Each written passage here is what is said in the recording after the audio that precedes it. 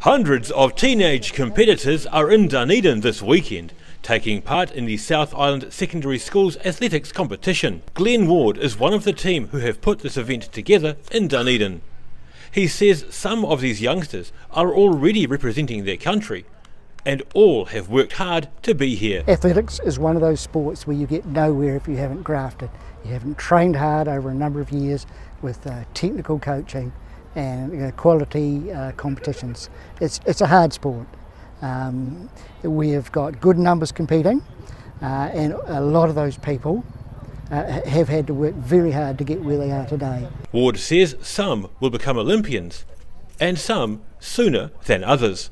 It's definitely on the cards. I've just spoke to one of those coaches there who's talking about Tokyo, which is an Olympics I'm not even aware of. That far ahead he's planning already.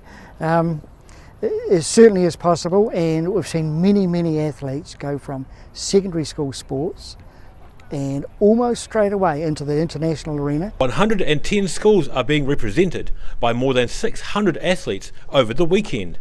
Glenn Ward says all are welcome to come to the Caledonian to see some future athletic stars in action over the weekend. Daryl Baser, The South Today.